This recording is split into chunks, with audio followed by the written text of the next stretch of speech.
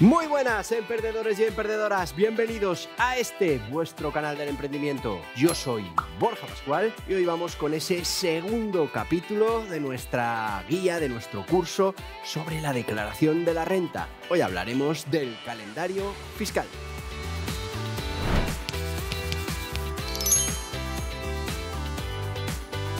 Bienvenidos a nuestro segundo episodio de la serie dedicada a la declaración de la renta en España. Hoy vamos a sumergirnos en el calendario fiscal. Desgranaremos las fechas clave, los plazos que no puedes perderte si quieres cumplir con Hacienda sin contratiempos. Y ya seas un veterano en estas lides o estés a punto de presentar tu primera declaración, este vídeo pretende ser una brújula para navegar en este movido mar burocrático de la Agencia Tributaria. ¡Empecemos!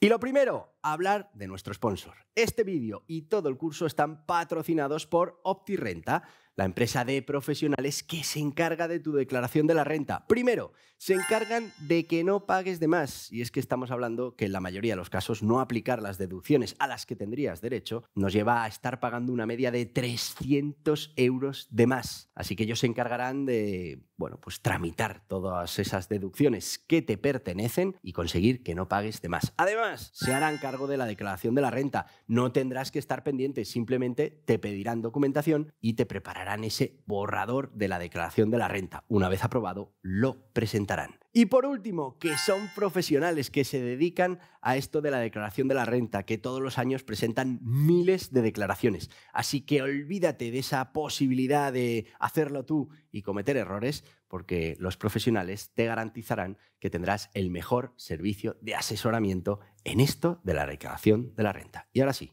vamos con el vídeo. ¿Por qué es importante el calendario fiscal? Bueno, pues el calendario fiscal es un componente esencial en la gestión de las obligaciones tributarias de cualquier contribuyente, ya sea un particular o ya sea una empresa. Su importancia radica en varios puntos clave que impactan directamente en la planificación financiera y en el cumplimiento legal. Aquí detallamos por qué es crucial estar al tanto de este calendario fiscal. Cumplimiento de las obligaciones tributarias. El conocimiento preciso de las fechas límites para la presentación de declaraciones y el pago de impuestos es fundamental para cumplir con las leyes fiscales. Y es que el incumplimiento de estas fechas puede resultar en sanciones, multas e intereses de demora, incrementando la carga fiscal innecesariamente. Planificación financiera. Entender el calendario fiscal permite a los contribuyentes planificar con anticipación sus finanzas. Esto es especialmente importante para aquellas personas o empresas que deben realizar pagos significativos. Saber cuándo se deben hacer estos pagos ayuda a gestionar el flujo de efectivo de manera efectiva, asegurándote que haya fondos disponibles cuando sean necesarios. Optimización de las devoluciones. Pues para aquellos contribuyentes que esperan recibir una devolución, presentar la declaración de la renta cuanto antes dentro del periodo habilitado puede acelerar el proceso de devolución. Esto significa que puedes acceder a cualquier reembolso debido más rápidamente, lo cual es beneficioso para tu economía personal o empresarial. Evita las prisas de última hora. Y es que conocer el calendario fiscal y actuar de acuerdo con él, puede evitar la necesidad de completar y presentar declaraciones en el último momento, a última hora. Esto va a reducir el riesgo de cometer errores por las prisas, los que, pueden llegar a ser muy costosos y complicados de corregir posteriormente. Beneficio de servicios y asesoramiento. Y es que durante los periodos de presentación de declaraciones, muchos asesores fiscales y servicios de contabilidad ofrecen su ayuda. Conocer así el calendario permite a los contribuyentes buscar y programar estos servicios con antelación, asegurando la disponibilidad y evitando las tarifas premium por asistencia a última hora. Gestión de expectativas. Para individuos y empresas que planeen inversiones significativas o movimientos financieros, comprender el calendario fiscal ayuda a gestionar las expectativas respecto a las obligaciones tributarias futuras. Y esto es crucial para tomar decisiones informadas y estratégicas. En resumen, el calendario fiscal es una herramienta indispensable para la gestión eficaz de las obligaciones y para esas estrategias fiscales. Va a permitir a los contribuyentes cumplir con sus responsabilidades de manera oportuna y optimizar su planificación financiera, evitar sanciones y contribuir a una gestión financiera y fiscal saludable. Fechas clave del calendario fiscal. Bueno, las fechas clave del calendario fiscal son fundamentales para cualquier contribuyente, ya que, como hemos dicho, marcan los plazos para cumplir con esas obligaciones tributarias. Y aunque estas fechas pueden variar ligeramente cada año, generalmente siguen un patrón anual. A continuación te cuento un resumen de las principales fechas del calendario fiscal que los contribuyentes en España deben y tienen que tener en cuenta. Inicio de la campaña de la renta. Abril. Presentación de la declaración de la renta y patrimonio del año anterior. Bueno, pues la campaña suele comenzar a principios de abril. Los contribuyentes pueden empezar a presentar sus declaraciones de la renta y también las de patrimonio del año fiscal anterior, principalmente a través de Internet mediante el sistema Renta Web. Plazo para la presentación presencial. Estamos hablando entre mayo y junio. La cita previa para atención en oficinas, a finales de mayo o a principios de junio, se abre ese plazo para solicitar cita previa para la atención en las oficinas de la Agencia Tributaria, para todos aquellos que prefieran o necesiten hacer la declaración de manera presencial. Otra fecha importante, el último día para presentar la declaración, el 30 de junio. Aquí termina la campaña de la renta. El 30 de junio es el último día para presentar las declaraciones de la renta y patrimonio sin incurrir en sanciones por retraso. Es crucial tener todos los documentos y la declaración preparada antes de esta fecha. Fecha de pago para fraccionamientos y pagos a cuenta. Bueno, pues los pagos fraccionados para empresarios y profesionales, estamos hablando del modelo 130 a 131, estos se realizan cada trimestre, siendo las fechas clave el 20 de abril, el 20 de julio, el 20 de octubre y el 20 de enero, que es el último trimestre del año anterior. Presentación de diversos modelos informativos. Y es que dependiendo del tipo de información que se deba reportar, por ejemplo, operaciones con terceros, cuentas anuales, transacciones internacionales, pues existen distintas fechas límites a lo largo del año. Generalmente hacia finales de enero o principios de febrero del año siguiente al ejercicio fiscal. IVA y pagos fraccionados del impuesto de sociedades. Bueno, pues el IVA, el modelo 303, y los pagos fraccionados del impuesto de sociedades, modelo 202, ahí las fechas clave para la presentación y pago pues son trimestrales y en el caso de grandes empresas puede llegar a ser mensual en el caso del IVA. Muy importante hacer hincapié en la declaración anual de operaciones con terceros, el modelo 347. La presentación en febrero. Generalmente este modelo se presenta en febrero, recopilando las operaciones con terceros que superen un determinado umbral durante el año anterior. Nota importante, estas fechas son orientativas y pueden sufrir modificaciones. Por eso es fundamental consultar la página oficial de la Agencia Tributaria, www.agenciatributaria.es, o comunicados oficiales para obtener la información más actualizada y precisa sobre el calendario fiscal y las obligaciones tributarias correspondientes a cada año fiscal. Y es que estar al tanto de estas fechas clave y cumplir con las obligaciones fiscales en tiempo y forma es esencial para evitar sanciones y asegurar una gestión financiera y fiscal adecuada.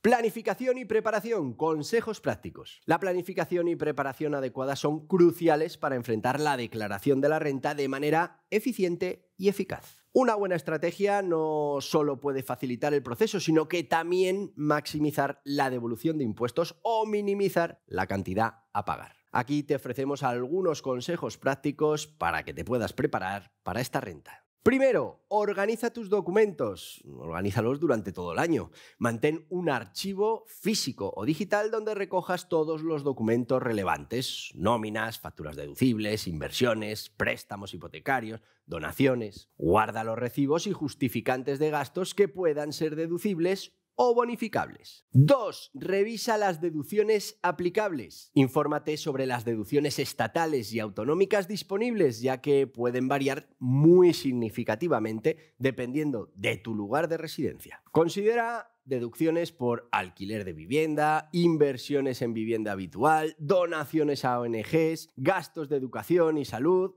entre muchos otros que pueden ser deducibles. 3. Utiliza herramientas y aplicaciones. Aprovecha las herramientas de simulación y las calculadoras fiscales disponibles online para estimar tu declaración de la renta. La Agencia Tributaria ofrece programas de ayuda y aplicaciones que facilitan el proceso de la declaración. 4. Aprovecha los planes de pensiones. Las aportaciones a planes de pensiones, pues reducen la base imponible del IRPF, lo que puede resultar en un ahorro fiscal significativo. Considera hacer aportaciones antes de final de año para aprovechar este beneficio en la declaración del próximo año. 5. Muy importante, consulta con un profesional. Si tus finanzas son complejas, considera la ayuda de un asesor fiscal. Puede proporcionarte estrategias de planificación personal y ayudarte a evitar errores muy costosos. 6. Revisa tus datos fiscales. Antes de que comience la campaña de la renta, revisa tus datos fiscales en la página de la Agencia Tributaria. Asegúrate de que toda la información sea correcta y esté actualizada. Corrige cualquier error o discrepancia lo antes posible para evitar complicaciones. 7. Realiza inversiones estratégicas. Las inversiones en determinados productos financieros pueden ofrecer ventajas fiscales. Evalúa tus opciones con tiempo para tomar decisiones informadas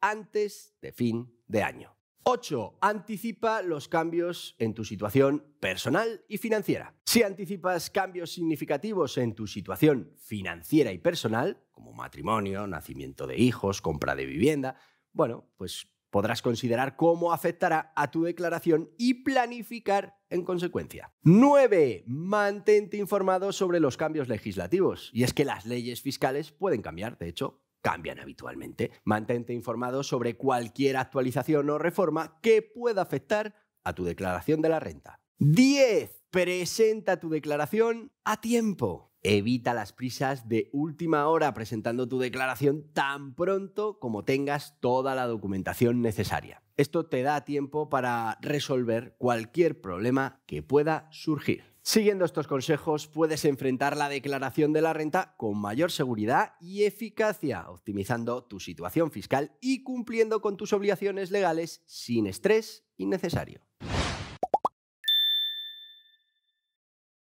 Preguntas frecuentes y recursos útiles. La declaración de la renta puede generar muchas dudas, especialmente para aquellos que se enfrentan a este proceso por primera vez o, cuando hay cambios significativos en tu situación fiscal. Vamos con algunas preguntas frecuentes y, recursos útiles que pueden ayudarte a aclarar tus dudas y a facilitar ese proceso de la declaración. Preguntas frecuentes. Primero, ¿quién está obligado a declarar la renta? En general, están obligados a declarar aquellos contribuyentes cuyos ingresos anuales superen ciertos límites establecidos por ley. Aunque hay excepciones y particularidades según el tipo de ingresos, te recomiendo que consultes la sección ¿Quiénes están obligados a declarar? De este mismo curso. 2. ¿Cuáles son las deducciones aplicables en mi situación? Pues las deducciones pueden variar según la comunidad autónoma, la situación personal y familiar del contribuyente, el año, incluyendo deducciones por vivienda habitual, donaciones, aportaciones a planes de pensiones, pero hay muchísimas más en el ámbito estatal y en el autonómico. ¿Cómo puedo corregir un error en mi declaración ya presentada?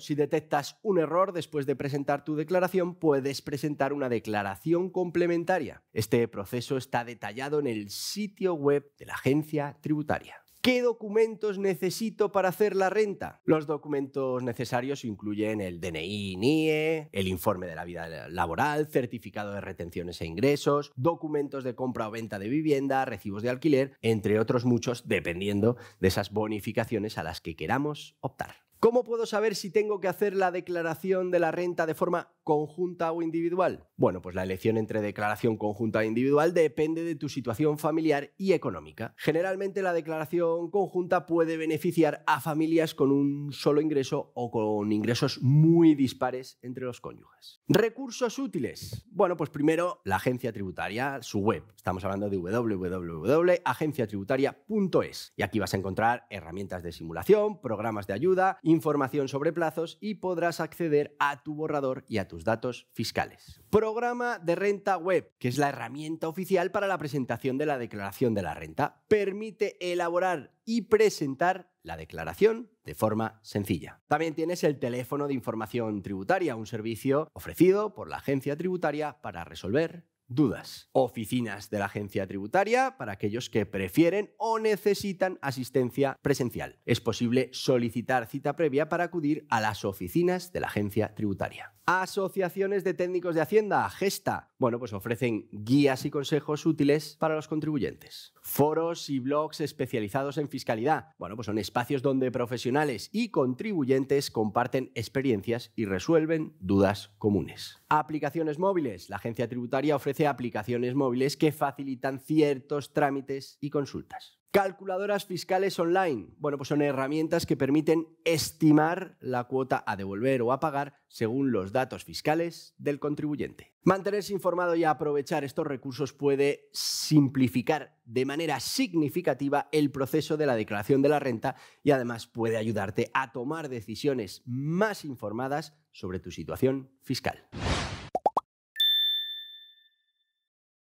Así que, conclusión de este calendario fiscal, no te pierdas las fechas clave para tu declaración de la renta. Y es que cumplir con el calendario fiscal es más fácil de lo que parece, especialmente si estás bien informado y preparado. Con este vídeo esperamos haberte proporcionado las herramientas y el conocimiento necesario para enfrentar la campaña de la renta con confianza. Recuerda, la planificación es clave para una declaración de la renta exitosa. Y ya sabes, si este vídeo te ha sido útil, no olvides darle al like, suscribirte a nuestro canal para más consejos financieros y además compártelo con amigos o familiares que también puedan beneficiarse de toda esta información. Y si tienes alguna pregunta o experiencia que compartir, pues déjanoslo en los comentarios abajo. Nos encanta escucharte. Y hasta aquí el vídeo de hoy, espero que te haya resultado interesante. Te voy a pedir que te suscribas a este canal, que le des a en la cabeza, que aceptes las notificaciones y si lo que quieres es seguir informándote de todo esto que tiene que ver con la renta, con los impuestos, con las obligaciones, aquí tienes más vídeos relacionados. Adiós, adiós.